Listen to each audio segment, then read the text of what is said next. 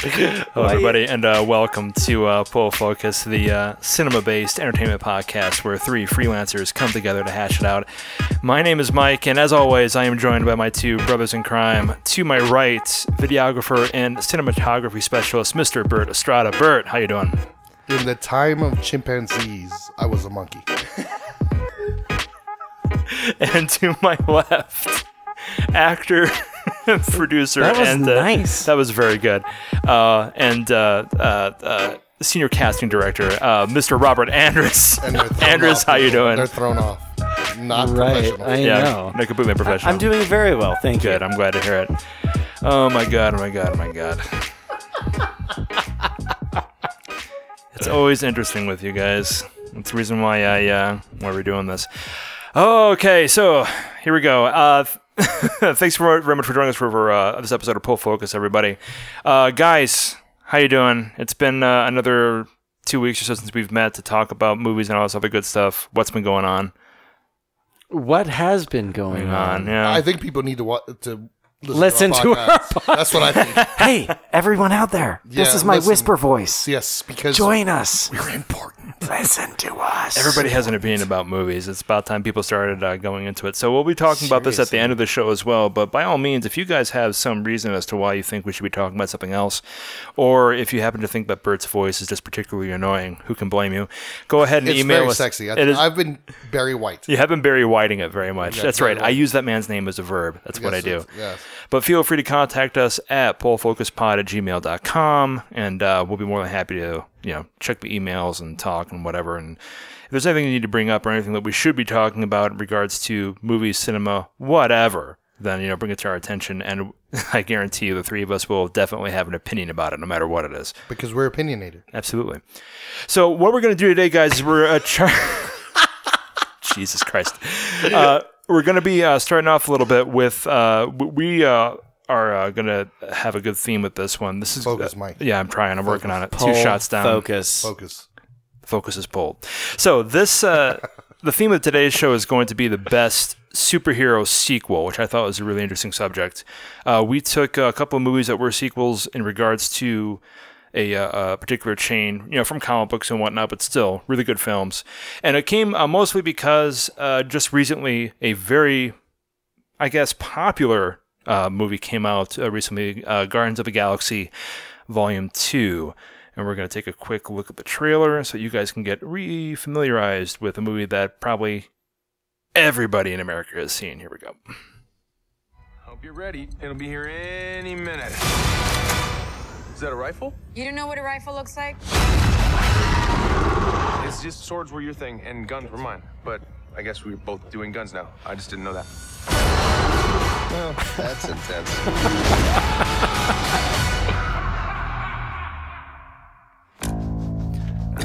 This was an amazing opening sequence for a movie. You think so? It was just entertaining. Baby Groot.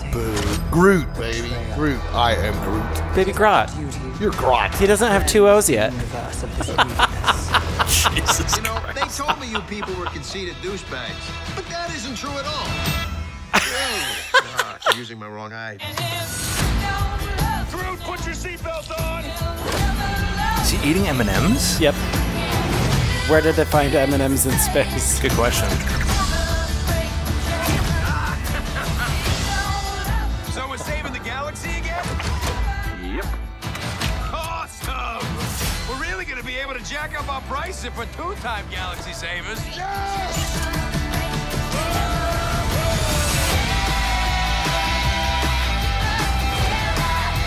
I do want to have sex with her, though.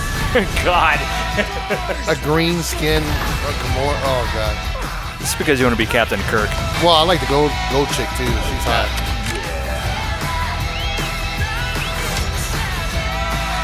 She's hot. She's ugly, like Drax said. But she's pretty to the inside. You're insane. You're The insane. inside. I just by your side all along. You're right.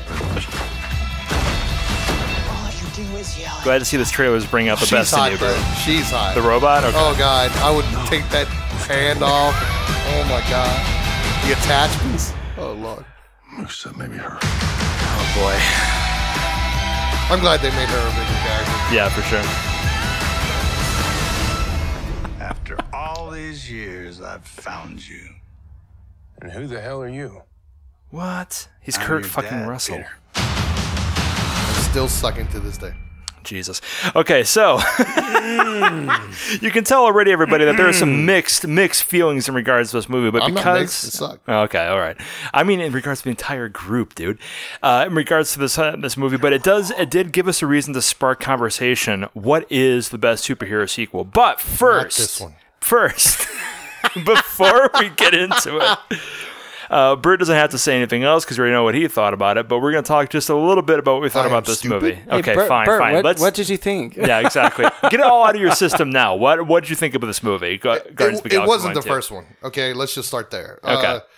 The first one, what made it unique is nobody had heard of the New Guardians. Yeah. And that's what made it special. So anytime that there were the witty one-liners and Rocket being Rocket, which is still the best part of the movie in my opinion, is Rocket. Sure. Everybody it was a new start. And so you had never seen anything like this on the screen. And to make a part 2 that just copies it and with a weaker plot line, it was just one joke after the other. Okay. So, like, for instance... AKA, the movie was awful. Let him talk. Let him talk. Okay, I so mean, like you like the intro, Andrus. But here's my problem with it. Did we need 10 minutes of the intro? No. Okay. Valid point. No, we did Valid not. point. No, we and I didn't. was You're right. confused. And You're every right. time that we got into like the whole Groot scene, it was funny with the toe. But did we need the other parts? no, we didn't need the other parts. We You're did right. not. Okay, so Oh, spoilers, by the way, everybody. I haven't engineered the toe. an audio thing for the spoiler alarm, but Did yeah, you? this podcast I haven't yet. Oh. But this podcast is going to be full of them, so you're warned. Anyway, go I ahead. can The do toe it. thing. Spoiler. that was good. That was really good. Thanks. You were talking like they didn't need the toe, they didn't need the extra Yeah, because like in exposition. the first movie, it's so kind of many. like okay, I got a bad feeling about this. yeah, We made a whole movie about that. yeah, you're right. So why does that make It was a good called movie? The Goonies, and it was good back then. We didn't have to That's redo that. exactly right. What's James Gunn though, man? So what? Oh God! All right, fine. So James Gunn does a good New Guardians, and then instead of doing something unique, the best he can do is go dig up Kurt Russell from the grave. The sequel. First of all, he didn't dig up. How dare you, I'm Kurt just saying. Russell? Oh, wow, there's a how Kurt dare you. Russell has been working since the late '70s. You son of a bitch! And they still found a shovel to dig him Oh, up fuck you! out of the hole that he was hanging out in. And what, they feathered his hair? Oh, please, man! Come on. First of all, They you don't. They Now, here's digitized the thing. him several times. Yeah. Several his- times. What's the LA digital- movie? again and again and again and again and again and again and The again. Escape from New York. Yeah. Which it's so Fabulous bad that it's hair. good. Snake Fabulous Plissken. Yeah, hair. it's so bad that it's Fabulous hair. good. That's real acting. Big Trouble in Little China. Yeah. It's so No, bad that it's no. good. You know. Okay, I was just gonna like throw down like my chair and like break it over. Yeah, of course. What I'm saying is that Jack his- Burton. Yeah. his witticisms and his cool whateverness Haven't changed since the '80s or whatever. right? exactly. Okay. And then what? Okay. Dig him up from the grave and put him in Guardians, thinking that this witticism now he's going to hang with Chris Pratt. If it's not broke, don't fix it. And let's be honest, It was broken. Chris Pratt is chock full of witticisms That's- that he again, stole ag- from Kurt fucking Russell. And that's unique and makes it special. Okay, fine, whatever. Let's say thank you very That's much. a good point. That's All a good right. point. Okay, Andrews, So- what do you think? All right, thank you, Bert. Boo. Oh, Valid you, points. You got a I am raspberry? That was a I raspberry. am suck. What'd you, what would you think, Andrews, of this movie? So every time I go to the theater, yes, I have all of my industry knowledge that I want to, Sure. pull from it and criticize it however I want. But the biggest one for me is when I go to the theater, I want to be entertained. Sure. So that's always going to be my number one thing, which I was. I was totally entertained. From the opening sequence with Baby Groot. It's Groot. I know. Anyway, it's just too much fun. Okay, so I just thought that was a really clever way to get into an action sequence without really showing the action. Okay. No, It's valid. It's a valid point. So it What's the point? The point is that he's a dynamic character. It was- that doesn't do it this. was- Yeah, he it was absolutely interesting. is. What was dynamic about him, but other than dancing? Are you? right? That's it.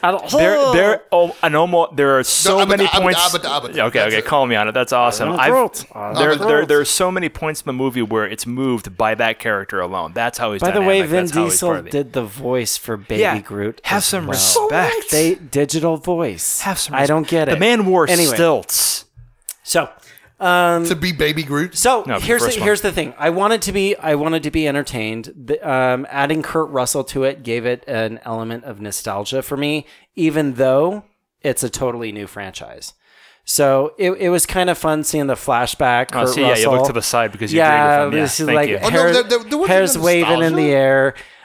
Well, because I've been a fan of his for a really long time. When Yeah. he was playing with a dog? I mean, he never rode a Corvette. and Why so hung much out. hate for Kurt That Russell? doesn't bro? That's not matter. hate. That doesn't I'm just matter. saying. I'm getting a doesn't lot matter. of hate. For me. There's more hate towards the movie than No, Kurt Russell. and Okay. I get that, and Okay. I'm not negating your hate for it. This is my It opinion. was a digital version of Kurt Russell. I know. The digital hair was more billowy than I'm not the even actual talking hair. about that one. The Here's blue the thing. one. I don't get that because I'm going to go off a little bit on the whole digital actor. Okay, just a little bit. that- Remember, I it's an know, hour and a half I long know. show, so So here's the thing. From the beginning of time, we've used other actors to play other actors' younger versions and flashbacks and Right. and people have accepted it and as- other time frames of their life, right? So now that we can do it digitally and not do it completely visually accurately, why are we still doing the digital not accurate? It's a valid It's question. confusing to me. I understand why they did it in Star Wars and other Because they're things. dead. Yes. Kurt Russell should be dead. Okay. Jesus Christ! That's brutal. What the fuck is wrong with you? I'm just saying. He was in Overboard, and that was one of my favorite. Thank you very much. Thank you. No, so listen to this. on, I know. Come It's on, funny. man. No, but it's entertaining, right? So Overboard?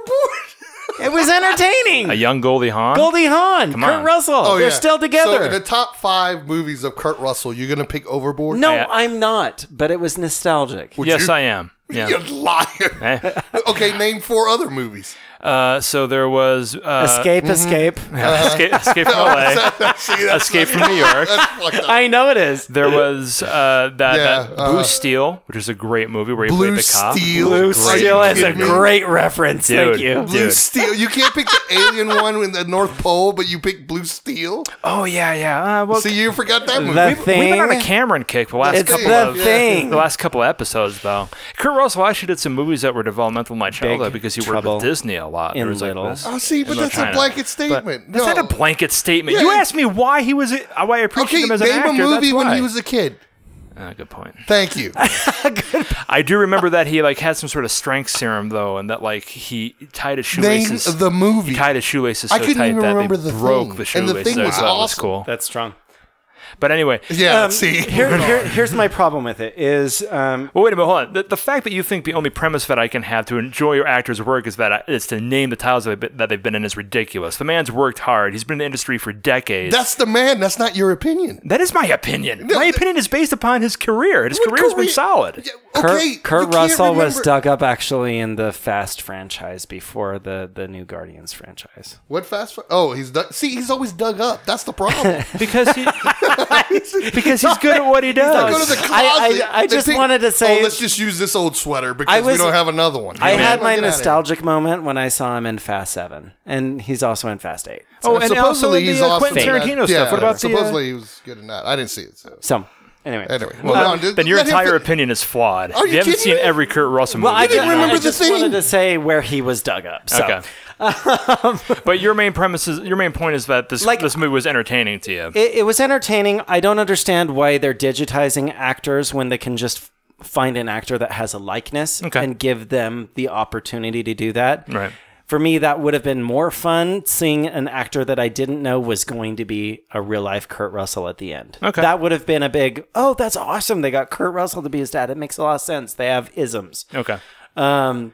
The suspension of disbelief for people, I think, isn't as large as it used to be, and people expect that kind of realism. So they did it in Ant-Man, and I hated it in Ant-Man. They did it in this one. I didn't like it here. They did it in Star Wars Rogue One. I didn't like it there, etc., etc., etc. Sure. Now, are they getting better at it? Yes, they are. Sure. But if it's a video game, I can have my suspension of disbelief. Push through. Okay. But here, I have a question. Here, it's harder for me to do. All right. And Howard, let's wrap it up with this pretty quick. Are you worried? Our main subject. Are you worried that the digital actor is going to take the real actor? That has it's That's part of my argument. So I don't know why they're doing it. It's a valid concern. Because how much more inexpensive is it? It isn't.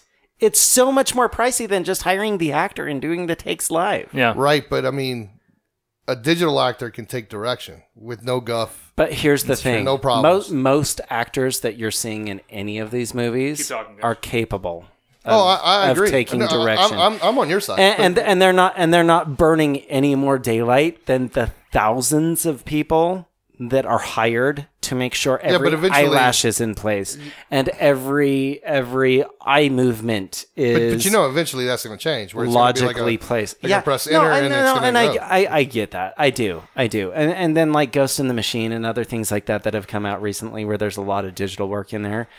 It gets more and more frustrating for me. Going, well, then why not just make it an animated movie? Why go live action if you're gonna? Everyone's gonna have to start learning how to be a better voice actor. Yeah, because I think that's where it's headed. Because when you look at the digital Kurt Russell and the acting nuances that he did in Guardians, right?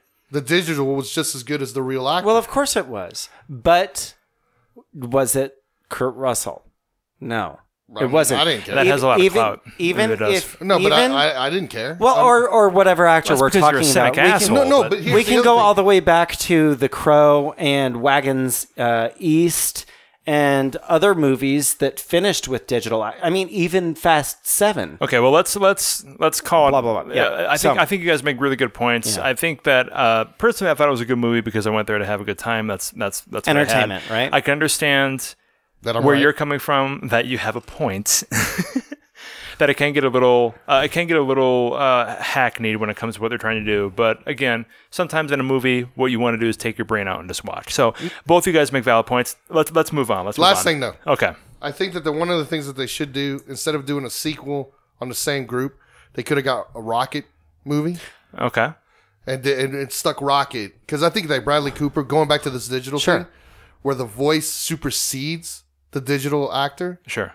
I mean, in that case, I think most people would agree with you when it comes to Rocket. I absolutely agree. Rocket was awesome. They have, and people even said that's the voice they heard when they read the comic. That's right. Which is pretty cool. Yeah, it's pretty cool. That an actor can actually take it to that level intuitively. Well, if Marvel has been able to prove anything to us, it's that they have mastered the art of spin-offs. So maybe in time, Bert, that'll be appropriate. But to vibe off of a comment that Bert did make with sequels, I do not like it when they take the same storyline of the original and then just regurgitate it. Okay. Why not go off on a whole new adventure that actually has more trials and issues that they have to resolve amongst themselves in a different vein than the exact same ones that they had. Like Star-Lord and Gamora getting it on. Well, no, it's like seriously. Well, wait, hold on. Let's put a cancel of that right now because you already know the answer to that.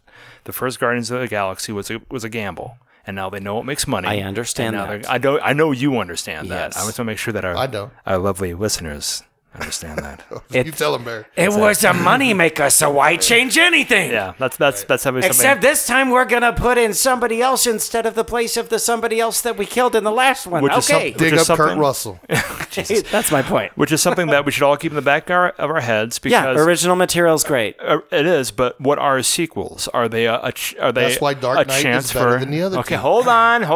Wow, you just said it right out the gate, and we're gonna jump right into it. So that's a good question to ask yourself. I can't understand what is he throwing one more time? Where is she? No, we've been to Sheboygan. I don't understand. But that's a question that we should ask ourselves. Alfred. I'm just saying you guys are wrong. Let's get Different a cowl. movie than the first one. I am a Thank you very fan. much. I am a fan. Let's get a cowl for Andrus because Thank you. Batman 6 will be coming out in 2020, and he should be in it. It should be in it. But that's something that we should be asking ourselves. Because of this franchise. Everybody has a Batman voice because of this franchise. But see, he set a tone. Though. It's so true. He set a tone, which is I've got a voice. all right. Well, we'll get into that in a second. I'm But gonna do my critique in my voice. Jesus Christ. Please don't. No, I'm going to. Let's jump right into it then. As you guys have already guessed, the first entry into our super sequels show is going to be Bert's entry, which The best is one, thank the Christopher Nolan film, The Dark Knight. The most, not the most recent, but probably the best, somewhat recent adaptation of the Batman franchise. And as he said, Wait, the what best, qualification was that? Maybe not the most recent. but the best. I enjoyed rewatching this. Dude, when Yeah, you me see too. this on Blu-ray for I the did. first time, it blows, especially this scene, Yeah. it blows your mind. Yeah. Where do we begin? A year ago, these cops and lawyers wouldn't dare cross any of you. I mean, what happened? I love his pencil trick. It's Yep. simple. Just makes it disappear. Kill the Batman.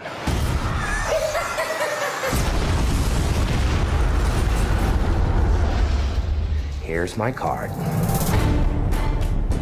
Bruce, this is Harvey Dent. Rachel's told me everything about you. I certainly hope not. You once told me that we'd be together. Did you mean it? Bruce, don't make me your only hope for a normal life. You're Alfred, right? That's right, sir. Any psychotic You guys didn't like Maggie ex-boyfriends Gyllenhaal? Oh, you have. No, I no, do not like Maggie Gyllenhaal except for when she was in The Secretary. Good evening, You're crazy. ladies and gentlemen. I know. We're tonight's entertainment. Well, hello, beautiful. You look nervous. I've seen now it would have to become to stop men like him. The night is Just so you know, before the that dawn. was the Bruce Wayne voice. I promise you. The dawn is coming. And here we go. We're gonna get into the Batman voice. absolutely. This city deserves a better class of criminal. I'm gonna give it to him. No! You'll see. I'll show you. You either die a hero, or you live long enough to see yourself become the villain.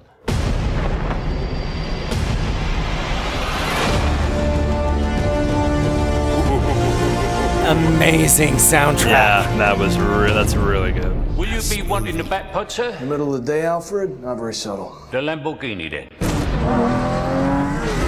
Much more subtle. Another reason to watch it. Just Michael Caine. Yeah, that's a good point. Michael Caine was absolutely worth watching. So let's continue on with that same thought then, because as we're going through the superhero sequel show, we do have to ask ourselves in regards to how it resonates with all the sequels that were ever made. Is it a chance to make something original, or is it more along the lines of we have an equation, we know it works, we're just going to go with that? And I think that what you mentioned before, Bert, and what you mentioned very, very loudly while the trailer was playing. Guardians of the Galaxy 2, probably a rehashing of the same old equation that we know is going to make money. Maybe not as strong as a movie. Christopher Nolan takes the helm on the Batman franchise and gives us this Dark Knight, arguably one of the best superhero movies ever made. So I think that's a pretty good dichotomy in regards to the discussion. But as sequels go, this one was pretty strong. Why don't you let us know why you chose it to be part of the conversation? For It's not a sequel, it's its own movie. It's not a sequel. It's called The Dark Knight. He's It's right. not a sequel. It's right. He's right. This is the only one of the three that we picked because we picked three other movies to follow Guardians. Yeah. As far as what makes a better sequel, what is a good sequel, so on and so Right. forth. And then we put it in the superhero genre. Well, we chose superheroes because Guardians of the Galaxy Volume 2 came Right. out, That's- and we're all, let's face it, we're all fans of that whole kind of That's genre. right. But The Dark Knight, just like Andrew said, can stand alone. standalone. Well, and that's one of my that's one of my talking points that I was actually going to bring up if nobody did. It really is truly its own standalone, whereas the other ones really weren't. Now, okay? Go ahead. You don't need an origin story. Correct. You don't need anything. I mean, like, you don't know why the Joker's the Joker. You don't know why the Batman's the Batman. All you get dived right into it from the opening. You want to talk about a cool opening shot? Is the bank robbery with the Joker it was to the reveal. So well it's done. It's a great scene. It really is. Especially because William Fichtner's the man. So the point being is that he played the main bank teller. Correct. Bank manager. I chose this movie because I knew, number one, that Nolan did a hell of a job with all three of them. Right. But this one, by far, is the best one of the three. I agree with that. Absolutely. And then also, as superhero genre goes, it's got to be in the top 5 of everybody. Yeah. I mean, you can make fun of Batman's voice. I get it. Where is he? Yeah. But it's just too much fun to do. That's actually what Bert's voice sounds like in his head before he has a thought. It's always going to be in that tone of voice. But no one can deny Heath Ledger. No one. Now, was it Nolan or was it Ledger that made this movie good? It doesn't matter. Yeah, it does matter because I'm asking you that specific question. First, the answer is it's a collaboration. Of course. I would agree with that. Okay. Most definitely. Because the other two who don't have Ledger in it aren't terrible. I mean, I thought Batman Begins is pretty good. Yeah. Well, and what I was going to say with Batman Begins, since you just brought it up, was I was living in Los Angeles at the time. Yeah. That was the best superhero movie I had ever seen. Yeah. And as the human that I was in that time frame. I feel you. And not only that, it was amazing. It blew my mind. It was a reintroduction to the superhero genre and what you could really push as the envelope goes, which is one of my problems. Because it had such a realistic element to it for me. Which is what Nolan is. Oh, I could be friends with that dude. Yeah, exactly. That's a human being. It's not this fantasy. Nolan does that. I mean, out of all of his movies, he takes these fantastic concepts and he makes them, for lack of a better term, relatable, easily digestible. Correct. I mean, for God's sake, when it came to Interstellar, he was teaching people quantum physics. I mean, that's his gift when it comes to what he can do. What about teaching you about your dreams? Or both. Yeah, exactly. But we go back to like X2. He was teaching me about my dreams. Which I would think that X2 is the better one of the three but it's still, again, Nolan was taking chances where Singer was repeating the same thing he did before. But both work. Oh, that doesn't mean that I dislike the movie. It doesn't mean that I dislike the movie. Right. But this stands alone. Like, I think that this movie could be out of the superhero genre and still be... okay. That's a valid point. You know what I mean? I do know what you mean, You take X2, okay, so it's a superhero... It doesn't fit without X1. You know what I mean? Like, it just doesn't... Well, there's a lot of unanswered questions. Sure. If you take it out of context, I agree with you. Well, X2 has a lot of unanswered questions. Where again, this stands alone as a you can movie. just like, oh, okay, the dude dresses as a bat, blah, blah, blah. It stands alone as a Batman movie. Are you kidding me? No, let's be honest. It's not going to be something in which it's going to get the initial clout if it wasn't for the Batman coming in. Granted, it's no one... but they're all superhero movies. You can't have a Superman Andrus movie without pouring Superman. wine in the background. No, you can't have X-Men without X-Men. What are you talking about? Because you said it was a standalone movie. No, it's standalone in the sense of like, doesn't matter if it's about Batman or whatever. Okay, you could change him into the Lone Ranger. Same movie and he's the Lone Ranger. Okay. So you're saying if it's a different hero at the helm because of the way in which it was made. Well, if we it's had still the same a hero's journey, right? However you put it. Yeah. But I think that's an interesting concept. If we had a different hero and a different kind of dialogue in regards to it, as long as we have the same cast and the same director.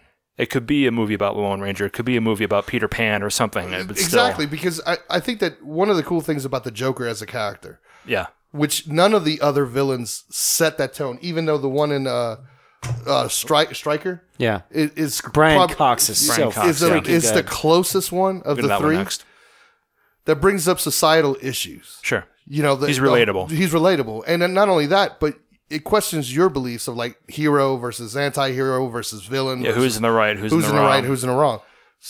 Singer does it with Brian Cox. Well, can you really say that? Because like when it comes to he did it with Magneto in the beginning too. Yeah, in the first one. So absolutely. Sure. But by the end of the Dark Knight, I mean, you realize that the Joker's just dedicated to the idea of chaos. I mean, is that really an idea that most people can get behind just to watch the world burn? I don't think that it's about him at the end of the movie. What do you think it's about? It's about Two-Face. That we live in a duality. I can get behind that idea. The Batman and the Joker are the two faces, the antithesis of each. I feel you. I feel you. So I think that Two-Face is what answers that question. not the Joker. The Joker does want to see everything burn. But is Batman any different? But he's only doing it from the good side. Does that make sense? Right. So, and if you take away the cape and the cowl, you have classic Greek drama. You Exactly. have, the idea of the hero coming through with all different kind of genres. that's right. And, you know, surpassing the obstacles and so on and so forth. And so this is the one that I do feel is the best, not only film, but also the best story, the best acting by far. But definitely the best superhero sequel to have been produced. Oh, yeah, I think so. Okay, cool. Well, to contest that, we're going to go to Andrus's choice, which, first of all, you made great points about it, but I'm really interested to see what Andrus has to say about this next one coming up. Andrus chose the sequel to the first X-Men movie, the first official X-Men movie, X2. Let's jump into that trailer and feel this out a bit. You have to understand, we thought Bobby was going to a school for the gifted. Bobby is gifted. You should see what he can do. That's a stupid way to start a trailer. I don't like the trailer. This is how they started the trailer for the movie? Have you tried not being a mutant? I do not like the trailer. Have you tried not being a mutant? That's one of my biggest talking points.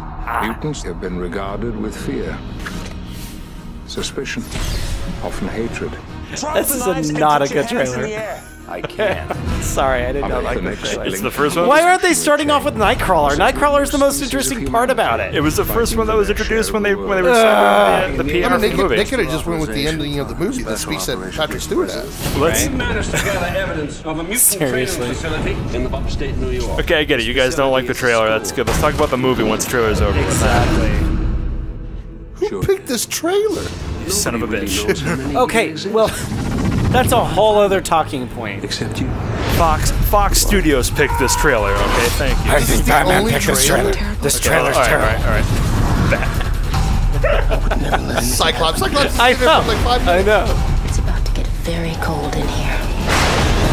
This trailer's bad. I need you to read my mind. Sometimes the mind needs to discover things for itself. Maybe it's the Canadian trailer. If they put Colossus in the titles here, Yeah, I'm that's gonna bad. die. Colossus.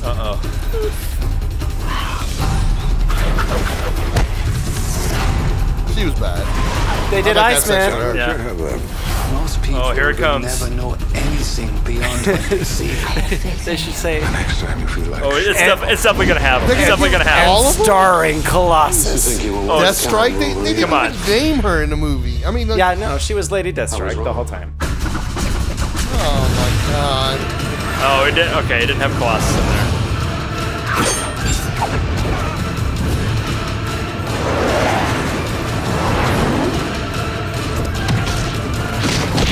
I definitely would have sex with her. God, she was so hot. She was. 5/2/2003.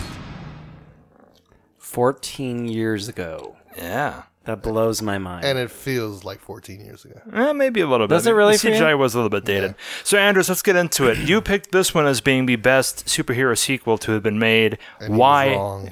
So here's the reason that I chose this specific movie is I was always a fan of the cartoons growing up. Totally. Superman 2 was my favorite all-time childhood movie. Which we'll get into later. So we debated on who gets to choose that, Yeah, Mike, it's true. between me and you, and Yeah, I technically I'm glad you chose. now in retrospect, It's like we're going back in time when no, it comes to we are. the special effects and that kind of thing. But. But as far as this one was special for me because I really, really liked the first X-Men franchise movie, and I've mainly liked every other movie since. Yeah. I think they've done it justice in the sense of telling what they could tell in a 2-hour time frame. Sure. Right? It's about a team. It's not about one specific person. It's about a family. Sure. No, it's about a school. It's about a school. No, that was last episode. Don't do that to me. It's about a school. It's about that was awesome, by the way. Go Godfather. We should make a Godfather comic book series. That would be amazing. They made a video game. It was terrible, but they can do the mattresses. People from different. A guy that turns into a mattress? There you go. And a horse head that talks randomly. I don't know, guys. Forget about it. Forget about it. but you have people from different backgrounds coming in. I mean, they always talk about X-Men in general being this dialogue about like the real world. People come from different backgrounds, sexualities, nationalities coming together. And so, from the first one going to the second one, the first one set it up a lot, which is why I like the second one so much, is we actually got into their superpowers more, right? Yeah. I've always been somebody that's fantasized, ooh, if I had that power, what would I do? How would I do that? Sure. Which power would I choose if I'm in a superhuman battle? Blah, blah, blah, blah, blah. My wits. Please. No, I'm going Xavier every which way. Who wants to have mind wits control, when you can stop rewrite bullets reality? with your brain and like seriously, you can. So for me, X-Men 2 was just a really, really great ride all the way through. I remembered the cast was fantastic. A good movie. The story was strong, too. The story was strong. The it source tied material. into the first one, but it still stood alone. Not as well, I will give you that, as the Batman franchise. But I still think that Singer had a really incredible vision of what it was, and he did it justice. I agree with I you. like the fact that the first one introduced the school, and a lot of this one actually took place there and about the school, which my biggest disappointment in the whole movie was the fact that we didn't get into the room. Yeah, the danger room didn't have much of it. The danger room was not a part of it. They played with that a little bit in the third one, but they did, and I don't think they made it. They did it justice like they did in the cartoon series. But I think another point about this, which is kind of like the overall theme that we have with the episode today, is that when it comes to Christopher Nolan's work with Batman, like Bert said, that we agreed to, it can be more of a standalone. This one is definitely running on the coattails a little bit of the first one, but in a sense, I think that's what a sequel's job is. Well, kind of. So here's my problem with what they did with X-Men 2 and Superman 2, since that's the next one coming up. Sure. Is they rode the coattails too much. Yeah. Okay. Correct. So they even started, and they even did that with like the rest of the franchise with X-Men, where they keep going back to the original Magneto scene. Yeah, they did the flashbacks. The flashbacks and all of that stuff, where it's just like, okay, given the context, we got that. Any of the fans that have seen that movie, now it's a redundancy, and I don't need to see it. Whereas they really overkilled it with Superman. Yeah. Whereas the opening scene of Dark Knight is establishes the news villain. It's an original version. Right. Yeah, so because that is my problem with visions. Right. And I would even say the same thing with Guardians. Like, we're opening with an epic battle to save the universe. I agree with you. Which completely invalidates the original one, because they did it in the first 10 minutes on this one. Chris Pratt actually was caught in saying, like, Comic-Con interviews and that kind of thing. Not that he meant to, but he definitely mentioned that the second movie in the Guardian franchise takes place 3 to 6 months after the ending of the first one, which lends credence to your point. It doesn't make sense to have them saving the universe in the opening credits. Yeah, sure. You know what I mean? In the opening credits. No, it probably would have been better if they, from at least from a critical standpoint, if they took Nolan's kind of strategy in regards to it. And then maybe this could be said about all sequels, at least in the genre. Why not just start at a different point? And why not start with a whole different idea? And that's what, because though I agree that you know it should support the first one. Yeah. Well, I disagree. They got to make money, man. Yeah, well, I understand, but I disagree in the sense of why not make a stronger movie? Okay. Each one, because I would say with Nolan, it has its own independent idea, but still part two. But here's my point on this one. Right? Is now that we've all seen Guardians 2, why not go back to it was just Rocket and Groot and whoever else in that moment in time. Mm-hmm. Taking the battery that instigated this entire new battle that they're doing for the entire show. Right. Rather than having the Guardians participate in it, that completely drives that whole... Then you don't have a Guardians movie. You have Groot and Rocket movie. I understand that. But now that they are a team, they've got to deal with everybody's past together. Which means that still ties in everything as far as now they're a new formed family and team. Mm-hmm. That has to deal with all of their transgressions in the past. Okay, I understand what you're saying, but... Here it comes. All right, when you look at Superman... No, listen. I love it. Do it in Batman's voice, Bert. Yeah. No. When you look at Superman, when you look at X-Men, and then even with Guardians, the main character is Superman, Wolverine, Star-Lord, and then Batman. Yeah. So it's always going to be around them. It's not like that's true. Rocket it's just unless you make a Rocket movie or unless you make a Drax movie. I agree. And so to open up, like I understand why they opened it up the way they did. I'm not invalidating that at all. I agree with you completely. But Now, as far as the Guardians go, every team member still has their influence on what the team does, right? But still, the movie revolves around Star-Lord, just like with the X franchise, it revolves around Wolverine. Okay. And so it will always go back to that. Because really, the most popular X-Men is Wolverine. Correct. Yeah, even though, really, the story is the precursor to Dark Phoenix. Phone is vibrating. Right. Bert, how dare you? Oh, my God. Who is it? It's Mark. Then you got to hang up on him. He just did. Sorry, Mark. You've been denied. but it's revolving around one character. That's so that right. kind of begs a question, which Andrus was talking about. If it's a movie about a family, about a team, right? Why not set up the initial idea of that movie in regards to that premise instead of being about what you're talking about, revolving around one character? Because it goes back to what you're saying is the moneymaker. Right. Wolverine is the most popular. Absolutely right. Okay, popular so my question for you then is, with the upcoming Justice League and the Batman versus Superman going into the so that's Justice League going into the Avengers as well, right? Which one is the main character in that franchise? Now those are different because they were made. They did the precursors of Superman movies. Then they made Batman movies. Then they made in the Avengers the same thing where they had Iron Man, Captain America. They led up to the team movie, right? And so that one would be more of an ensemble, true ensemble cast rather than the X-Men because of what's going on. Every time you see Hugh Jackman, well, and that's actually what they did with Days of Future Past. I don't know that any one of those main characters. Well, it's still Hugh a Jackman. Magneto. It's still Wolverine. He's the one that goes to the past. He's the one that goes that all the action. Well, he wasn't in that first one, other than that cameo. Oh, you mean First Class? You mean? So on First Class, then you're still talking about Xavier and Magneto and their friendship and their bond and their which is a better team, their movie. breakup. Right? But because of the writing, then it's like that they're going to separate, etc. But here's the thing: you brought up Days of Future Past, right?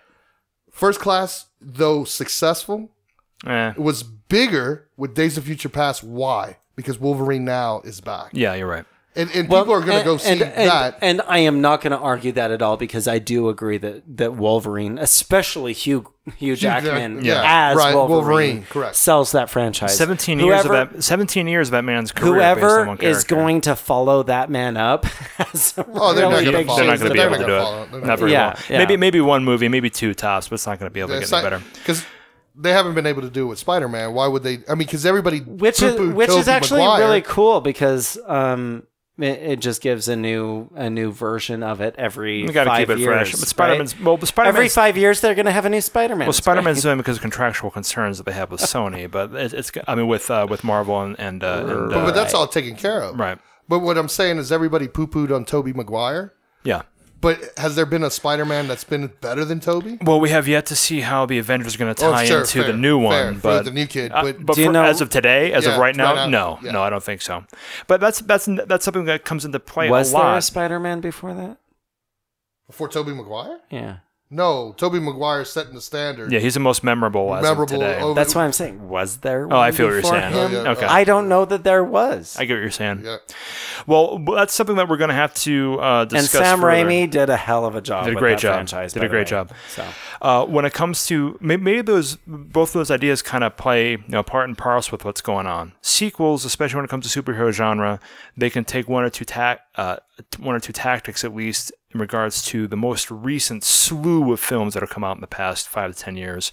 Are they going to do it because the market value of the idea is going to be profitable for the studio to keep carrying along? Guardians of the Galaxy Volume 2, X2, that kind of thing. Mm-hmm. Or is it going to be something in which the creative property is going to be able to be pushed into a different light?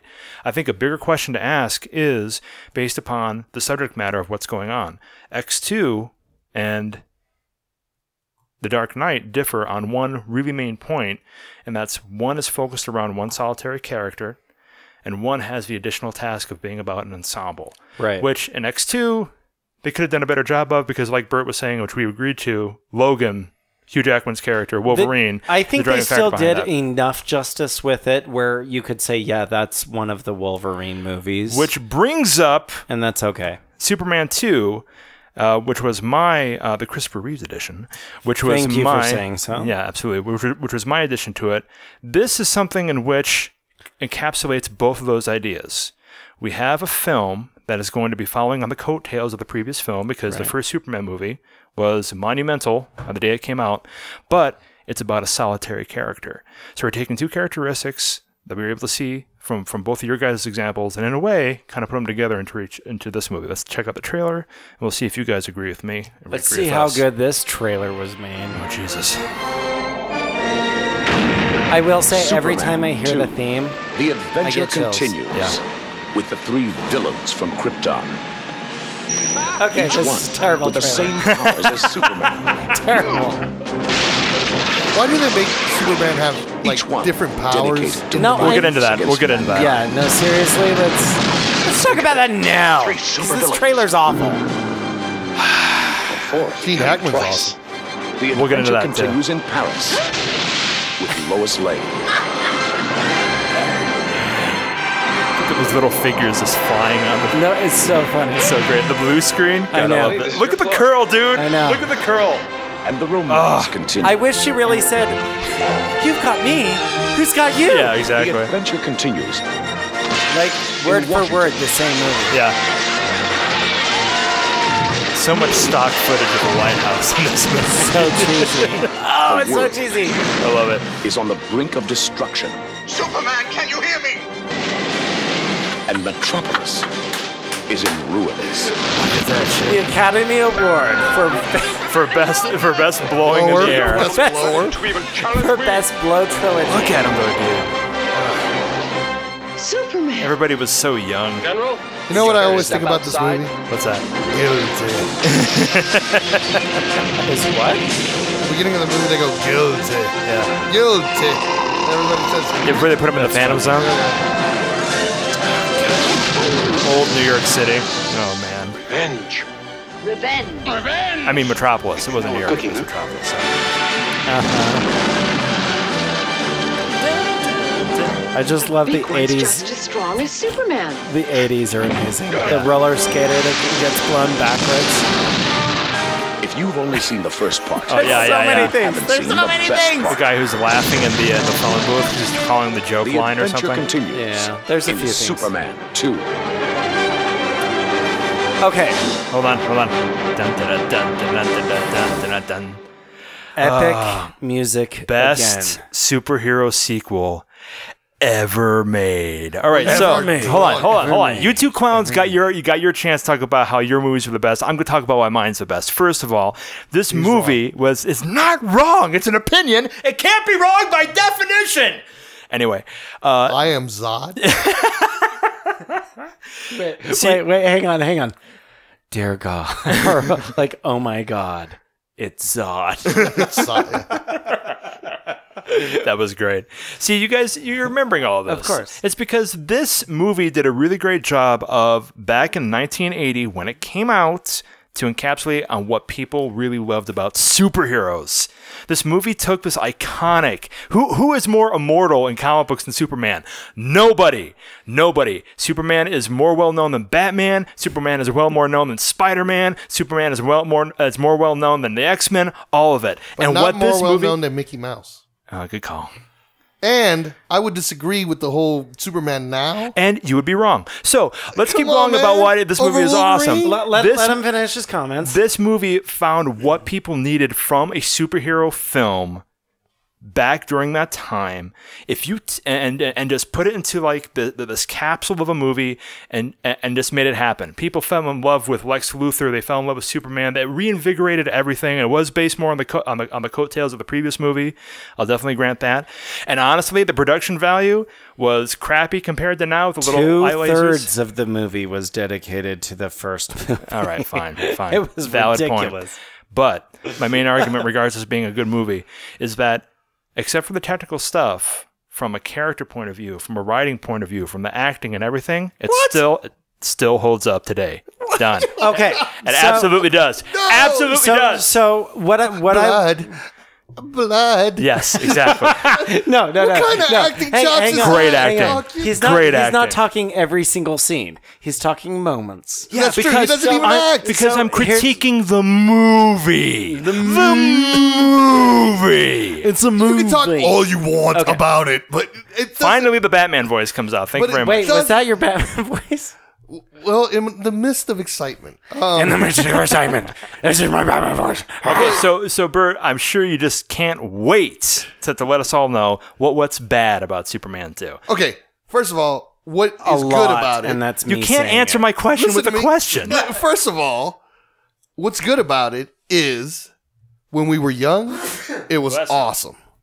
Absolutely. When we were young, this was better than Superman. And that's my point. This was my favorite childhood This was movie. cool. Likewise. I mean, like there wasn't anything bad about this movie.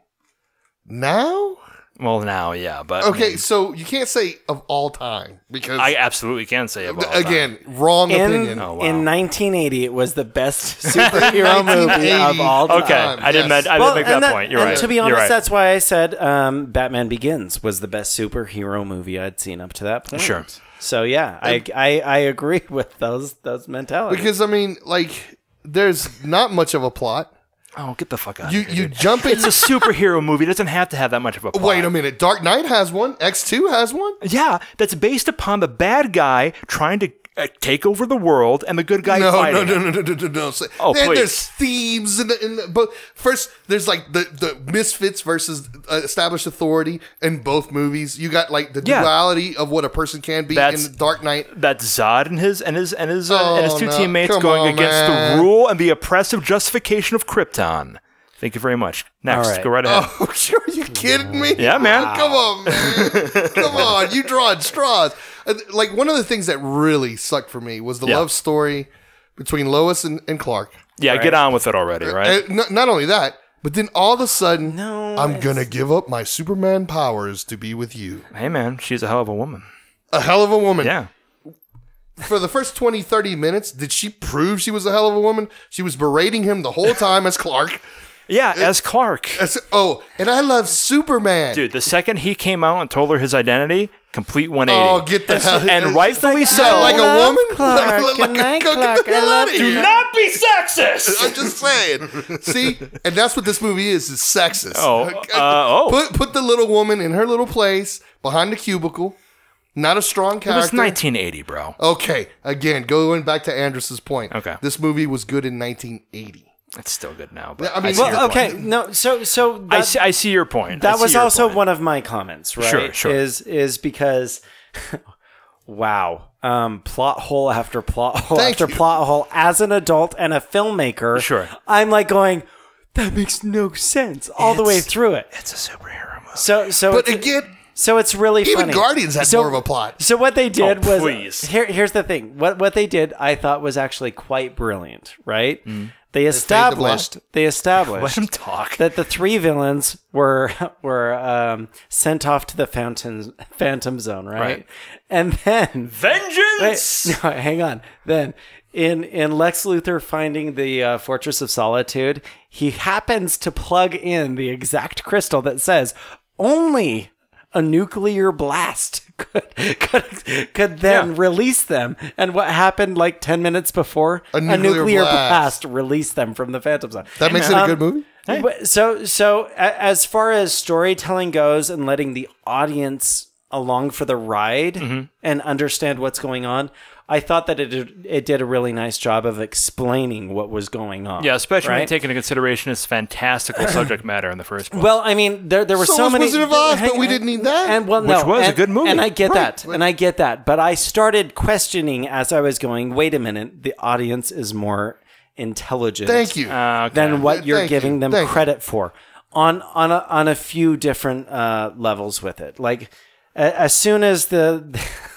They are kind of The dependent. That's something that superhero movie. I'll let you get back to your point in 1 second, but that is something that superhero movies do happen to do a lot. They do depend upon the fandom a lot to fill in the holes. No, I can never they respect do. comic But books. here's the thing: I've never read a comic book. I'm still a fan of the whole genre of movie making, right? Sure. So I'm only privy to the information that they give me in the movie, Right. right? In that story, in that world, etc., etc.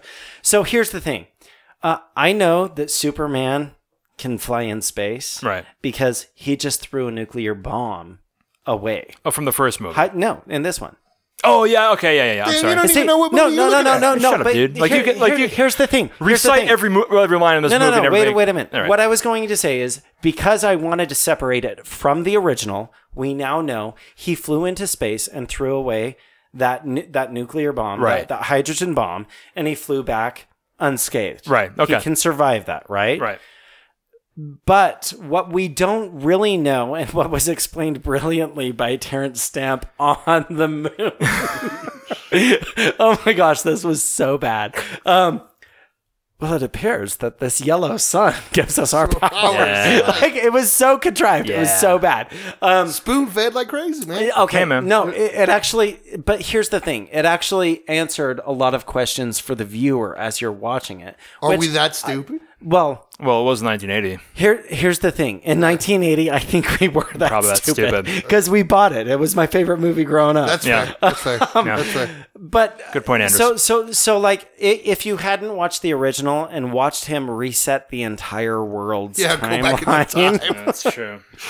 Like suspension of disbelief. Right? Yeah. The whole thing about the orbit and all that was way. Okay. Notice, audience, that Mike has gotten quieter and quieter. I know. And quieter. So no. Look, but, valid point. Do not disprove my opinion about this being the best superhero sequel. This was my favorite movie growing up. Yes. Right. He flew around. Roll your eyes all you want. In number one, he flew around the world how many times to reverse the orbit? 360, I'm guessing. In what time frame? A minute. It seemed like it for us as the audience. Yet, when he finds the love of his life in danger in Paris, we're along for the journey for 5 minutes. Jeez, okay. How long does it take for Superman to get to Paris in that movie? Right, I understand. Let alone, I understand. How long does it take for him to save the kid falling off? So let me get this straight. There's so many issues I have with this movie. Hold on a second. So your main argument in regards to this not being as good as it possibly could be is that you're trying to argue the sensical, physical attitude when it comes to a man who can deflect bullets with his fucking eyeball. Give me consistency, man. All right. Give me consistency. Okay. I can agree with consistency. If he can fly around the world that fast, he should be by the way, if he can teleport at the end of the movie. By the way, if he can use telepathy with his finger. Right. By the way, if he can throw a saran wrap. Right.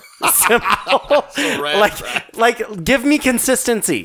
Well, we all know now, that. Here's the thing. Okay. Here's the thing. Fortress of Solitude, I can give you the saran wrap. Yeah. Right? Yeah. However, the telepathy that obviously General Zod and his crew figure out in 2 seconds that we've never seen before, he deflects all 3 of them in the fortress, which gives him his power, I get, but whatever. This falls kind of like into what you were mentioning before, where the fandom does fill in the holes, and that's something that falls in every superhero movie. The reason as to why this is a good superhero sequel is because it does a good job of, to the previous 2 points we mentioned before, in my opinion, has a solitary character, and rides on the coattails of the previous movie just enough to maintain this entertaining kind of epilogue, this kind of dialogue that's happening when it comes to the action. So Chris Reeve put on his blue tighties. Okay. How dare again. Hang on. Yeah. And that makes it a good sequel? Hey. Get out of here. So I didn't... That's what a sequel is. A sequel is a continuation of the idea that was presented in the first film. Right. But again, with Dark Knight, same tighties. He put on the same armor, but made a better movie. Okay, because like at least with Superman, Well, in this one, he actually had a Lamborghini. in Superman, okay, even if you hadn't read a comic book, in your entire life, didn't know who Superman was, right? You're still entertained. Yes, I'll give you that. Right. Number one, Gene Hackman, Chris Reeve, all of them give chops. Great acting. You know, they do some cool stuff. Just Marlon's in it. Just the right amount of camp, which is actually really Andrus can speak to this. So very, very challenging. Okay, There is no camp in 2. Okay, wait. What? Wait, you're The sheriff? Superman 2, there's no camp? Are you kidding me? Wait, Where? no, Are no. you fucking kidding me? Hang on. Like, I was gonna bring up this point because it bothered me so much. Did you right watch ahead. Did you watch the version when Zod and his crew ended up at the Fortress of Solitude for the first time and talked about interior decorating? Oh, Jesus. Hang That's camp? hang on. That's just stupid, man. No. This is my point. Yeah, I mean, but like- here's the Alright. thing: the director left it in there because in that time frame, he's just like, "Oh, Terrence Stamp was hysterical with his line." It made no sense. He is an alien from another planet, another solar Okay, system. that was in the director's cut. It was not in the main published film. I understand that. And once I realized that, I was so irritated with the director's God. cut. I was just like, why couldn't you just leave it alone? All right. It was okay. This was unfortunately I did see the director's cut, and it was uberly cheesy compared to the original. Right. But what didn't change from the original to this one was, I know I've got a lot to say, is Otis. Yeah. When he's climbing up the step ladder to the hot air balloon, that was so cheesy. Okay. As he like is taking his steps and pulling it down after Gene Hackman ended up in the basket. Like, that was the cheesiest thing, and I love that in the original when I first saw it. Right. Like, I thought that was hysterical. Because And, like, again, it was it's Otis and he's an oaf and he's pulling it down. Let's talk and about whatever. the additional challenges that Superman 2 had to deal with. The entire original Superman franchise had to deal with. Comic books were not taken seriously back in the 1980s. Nowadays, when people who are our age are the ones that were in love with comic books and superheroes are the ones in charge, who are giving these fantastical stories license to be more realistic, which enables people like Bert to be snobs, which is I'm just a saying. terrible thing. One thing that they had that going against it. They had to put in that extra camp so that it could be applied to a more general audience in regards. Right. And I agree with that. I But do. if you look at Batman, the movie, Yeah. okay, Which even one? set further back. We're Batman, talking the about, movie, the Adam West one. The one Adam with the- West. Yeah. Right. Okay. That has a ton of campiness. Pow. It's cheese. It has Right. pow. It has all the stuff, Yeah. all the elements from the show. Yet, at no point do they ever lose plot. They know who the villains Superman are. 2 never lose plot, dude. Get the fuck There is outta no here. plot. Oh, come on. Wait. Oh, I guess it goes back to what you said. They got to capture a bad guy? Yeah. Come on, man. They could have went all over the place with this. Well, and they didn't. hang on. They did go- in well, what- Superman 2. It's his humanity versus his There's love. There's vengeance. supreme There's being. there's dramatic adversity against somebody who has the same powers that he has. There's an actual challenge. There's his history. and that I comes up agree in the with all of that. I don't know, man. I do agree with that. As a kid, maybe. As an adult, no. And again, that's So- what brings back to my previous point. Here's what I wanted to say as far as an Sure. actual valid point for the whole plot line. Sure. In every superhero movie I've seen since, the city and the citizens of the city are sacrificed in the big battle. What Superman in Superman 2 does That's right. is he's like, we're taking this to my No, own field. the people. And that's Yeah. exactly what he does. Because- He realizes, wait a minute, all of these people are dying around Yeah, me, or exactly. at least they're getting I think that knocked down. knocked down. Yeah. Or like blown across the soundstage. Right. I'm roller skating backwards. Yeah. Oh. Hey man, it was 1980. They needed the extra camp. The greatest moment in that movie, I think, as Superman, is he saw what was happening. And he's like, this is not happening here. Right. I'm taking this to a secluded area where I think I might have an advantage. And he does that. After facing his mortality and getting his powers Fire back. trucker. It's getting his powers back, yes. Which he came back and Which kicked was that a- guy's ass, which Oh, was God. so satisfying. So satisfying. Here's the at thing. the end. It was the most satisfying thing of the whole movie. And that's wrong. All right. No, it was though. Do little not bit. deny that. A little it bit. really was. There might be and weight he's to got that his statement. superpowers, and that's how he defeated his ultimate villain. Hey man. Because he's a Trucker before this. D-bag. Because he's human. Trucker D-bag. That's Come right. on, man. Hey, just because Nolan gave you license to be a comic book snob in an exponential fashion does not give That's you fair. the right to denounce this movie, given the challenges that it was up against in 1980. Okay, I have no rebuttal to that because I think you're right. I think that was a valid point. as far as that there wasn't a superhero genre until we got the X franchise and the Spider-Man franchise. Right. Okay. Now, if we're going to talk about superhero movies, Tim Burton did it better than Donner. But here's the thing: that was 90. Whatever. What was it? But the superhero genre had not been established. That's true. Here's the thing. That's What true. I will say is the Superman franchise certainly set the bar for a place where it could grow. Yeah. Now, it did not kill it like some of the other franchises were like the Green Lantern or something like that for well, sure, and that's a good point for current examples. Let's not talk about that. Okay, cool.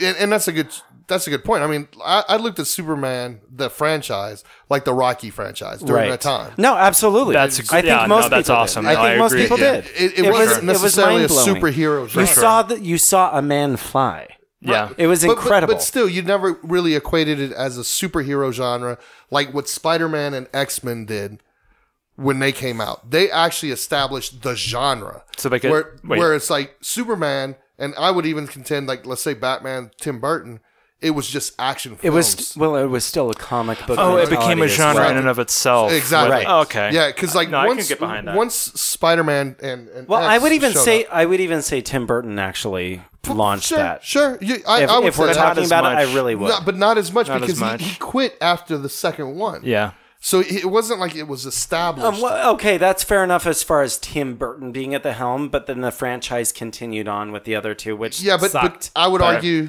that it was just like Superman, where the first one made a ton of money, the second one made a ton of money, the third one made a ton of money, and so on and so forth.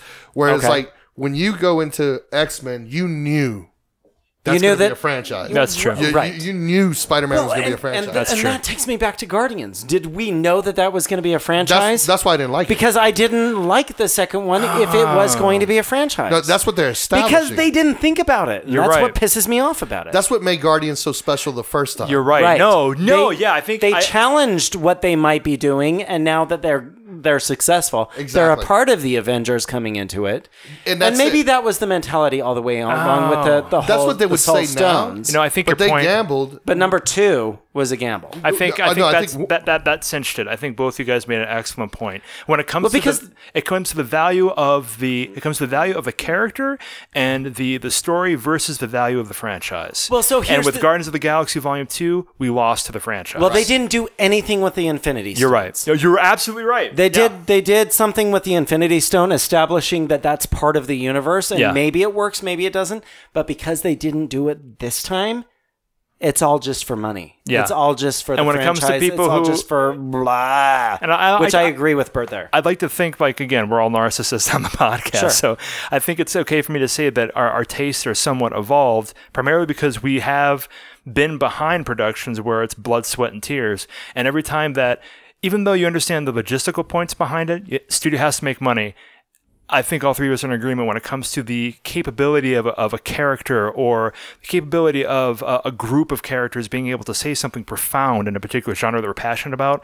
When we can tell that certain things were decided solely because the studio knew it could make money, it's a bit of a bust because it's a sellout story. Okay, I can agree with you guys on that. And here's the thing, like I said at the beginning, I was totally entertained. Sure. The studio did its job. It got my money. Yeah. I do not agree with the storyline element. I'm not buying the DVD. Bert talked about that. Because here's the thing. You don't want cute Groot? No, here's the thing. I liked cute Groot, right? I do like cute Groot. I do. But here's the thing. That's not going to stand out as much as the first. Yeah. I loved the first one because it was so new and it was so exciting, and I agree with you now. I see what you're trying to in that say respect. I love the first Superman movie because it was the first Superman movie. Yeah. It established so much. Well, I mean, we saw a little kid freaking lift up a truck, and that blew my mind, right? I'm like, what? Yeah. You know? What? Yeah, I made that same sound too, man. I made that sound when I rewatched it. And for X-Men, I mean, watching the origin story of Magneto and the fact that they were honoring it was, and they tied it into World War II and they made it relevant and they made it realistic, and I'm like, this is so great. And then I saw a blue chick that was completely naked, which was awesome. All right. Well, and Rebecca Romaine, she was the first. She still got it. She was the first model that I saw on a cover of a magazine where my jaw dropped. Yeah. Holy crap! And granted, it wasn't the most, arguably, it wasn't the most in-depth part, but she handled it very well. You know, for a model. No, I'm kidding. No, but I mean that also gives her a lot of credit because she was a model before, and she's actually become quite a good actress. She actually has. So yeah, you're absolutely right. I really. She's done a lot of television regards. Listen to me. Yeah. She has grown as an actress. All right, so guys, let's go through with this then. I mean, I'm glad that we're able to get back to Guardians of the Galaxy 2 and that we're all in agreement in regards to that. How we were a little bit disappointed because it felt like it took one of the two entertaining movie, disappointing in every other aspect. It's trying to make money. Yeah, I was right again. Thank you. Whatever. So anyway, let's move on to popularity. Look, it's declining. I just saw this about Superman. Like, yeah, that's really down. Sad. Because IMDb.com, everybody. It's only like 27 years old, 37 years old. People don't give it enough credit. They really don't. But 40 years later, don't judge us. We were children. It was fun. We're all in agreement when it comes to Guardians of the Galaxy Volume 2, but I think we're all kind of contesting. I mean, I'm sticking with my vote for the best superhero sequel. Bert, you're sticking with yours. Andrus, are you still? Has our conversation been able to convince you of another way? Or well, let's talk about our own fields. Okay, that's what I would like to do because I have talking points on all of them. Okay, let's start with you. Which one out of the three films that we discussed today has the strongest acting? Okay, so I actually have to say that Superman 2 did a really nice job given the 1980s. Are you kidding me? I'm not. That's not my final vote.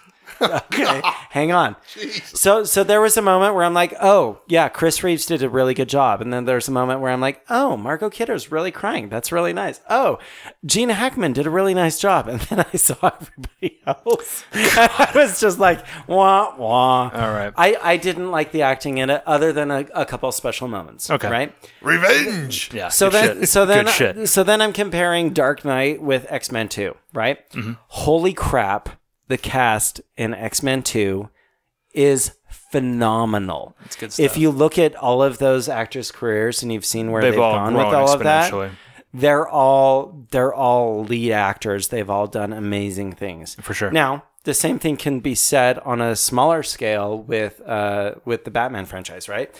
So you've got Christian Bale, you've got Aaron Eckhart, you've got Gary Oldman, you've got Maggie Gyllenhaal, who personally, I'm not a huge fan of. But still, I loved her in The Secretary. I thought that was her best work. A very talented actress, regardless. She's talented. I hate it when a franchise movie changes an actor as a main character for one movie to the next.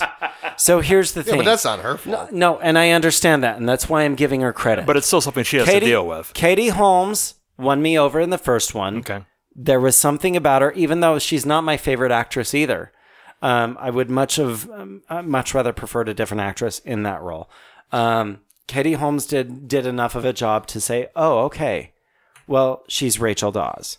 Right. Maggie Gyllenhaal as a substitute or a replacement for her, because I don't even know why that happened. Do you guys? I never looked that up. No idea. No. Okay, so the reason behind that, what? No, I'm kidding. It doesn't matter. No, Tom Cruise.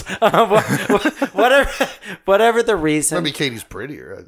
Well, Katie's aesthetically for me, Katie is prettier, but when it comes down to it, both are talented actresses. Both could pull off the role. Sure. I did not like how hard Maggie Gyllenhaal played the character. Really? She played it to a point of she's looking the Joker in the face and she's like telling him to F off. Well, yeah, but that's the character though. Here's the thing. Right. I don't think if you put Katie in the same respect, she's maybe doing it defiantly, but I don't think quietly. She's doing it as aggressively. Okay. And that's the thing. It's just like, do you have no self-respect for your own mortality? Okay. Like, seriously, if he's going to throw you out the building, he's going to throw you out the building. Are you still... I don't know. And I'm not in either of those actresses' heads. I don't know what the deal is. I just preferred Katie over Maggie. So then it's kind of then... But as far as the acting goes, let me just tie everything together.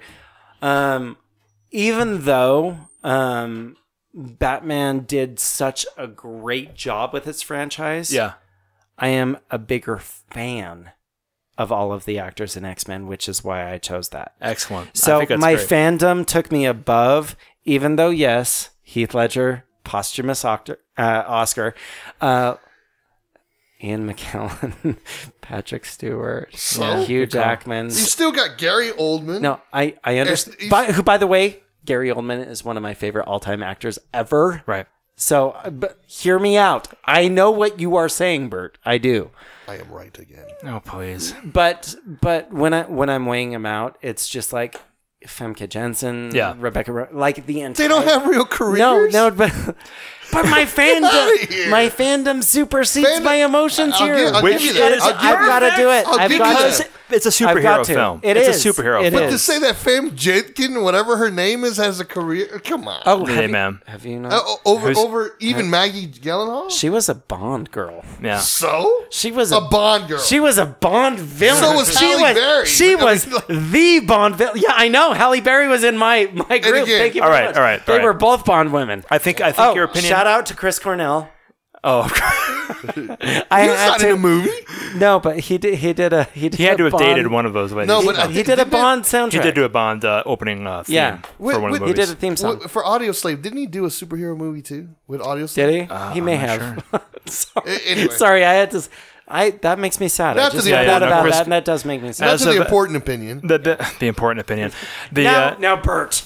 I love it that you think that opinions, even though they're based upon an opinion, they can still be wrong. An opinion can't be wrong. You're still wrong. Oh, please. Anyway, Andrus, thank you for facilitating your opinion in a logical format.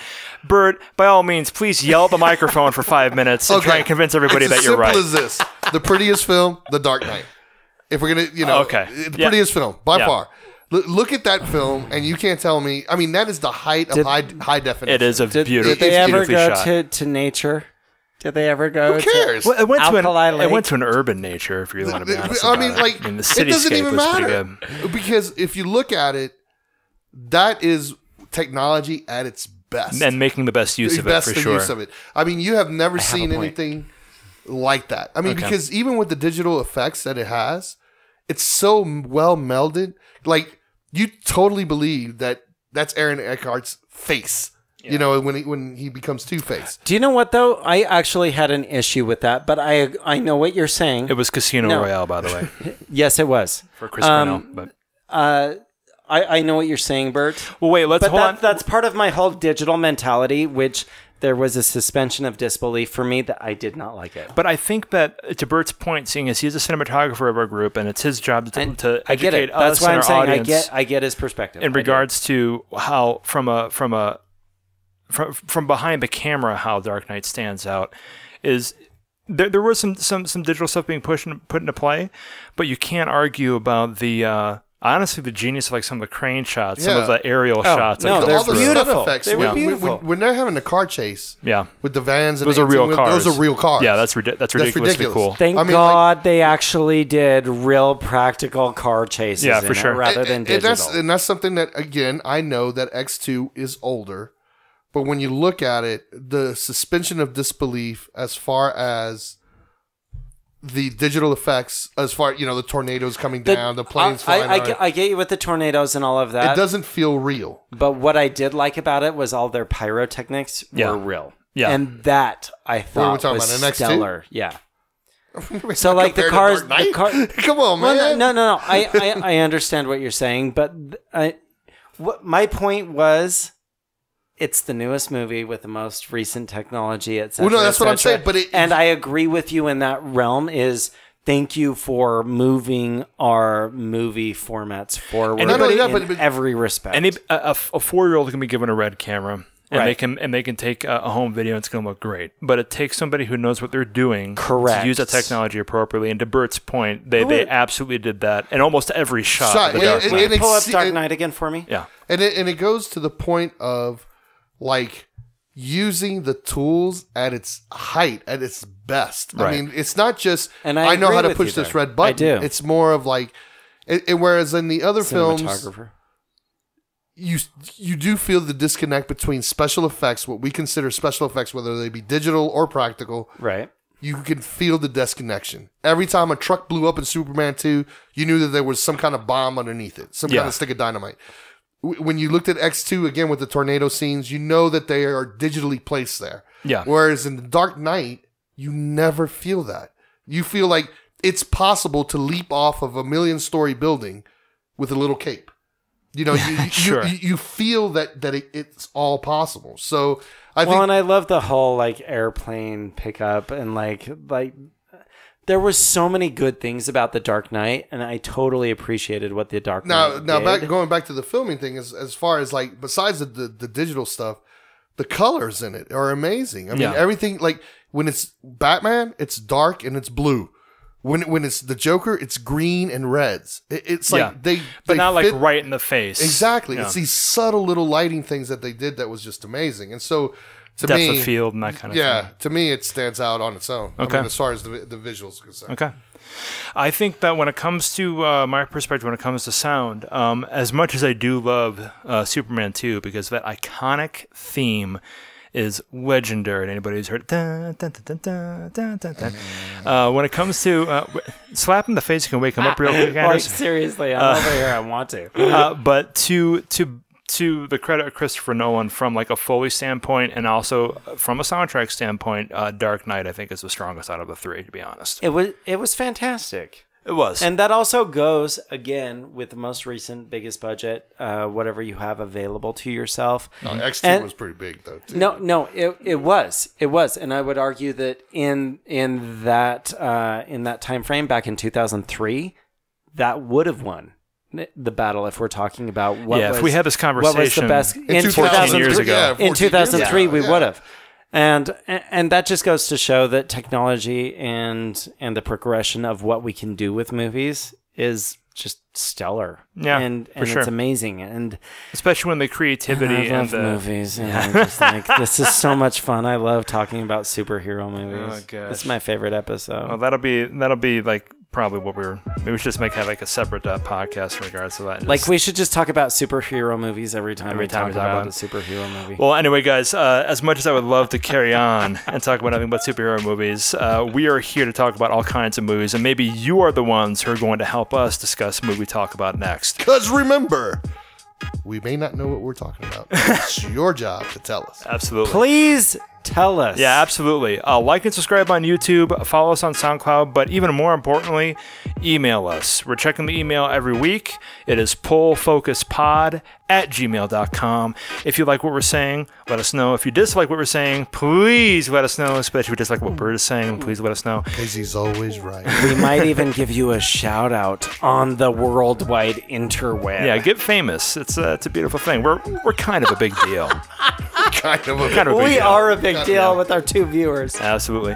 But anyway, guys, that's pretty much it for this episode. We really appreciate you listening to us and following us and letting us do what we're going to do. Again, I'm going to take a minute and say thank you to Bert and Andrus. Guys, would not be able to do this at all if it wasn't for the 2 of you. So thank you so very much. Well, I am the best one out of the 3. Let's be honest. But I do own the equipment. So, but no, on a serious point, real talk. Thank you so very much for coming by and letting me have this discussion with you. It's always good, and I really do appreciate it. Any parting words to the audience before we call it quits? Don't forget the trilogy. It's still coming. Absolutely. We have an ongoing trilogy project coming up, and the next episode of Pull Focus is going to be our first jump into the Contender, what we believe to be a trilogy that might be as good or just slightly number 2 when it comes to the greatest cinema trilogy in history. And you guys should check in for that, because it's definitely going to be a very riveting conversation. And I'm a fan of sharing. So should you. Absolutely. Share the podcast. Absolutely. Pass it to your friends. If you guys have an opinion, tell us. And even more importantly, tell the people who may not agree with you, and have them check us out too. So we're always set up your own argument. Yeah. Because it's a lot easier than setting up your own podcast. And then write us and see what we can do about talking about it. Tell us we're wrong. I dare you. No, you got to do that. No, I'm sorry. Tell us you're wrong. I dare you. I dare you. Tell us we're wrong. I'm going to put my volume down. Just a little bit.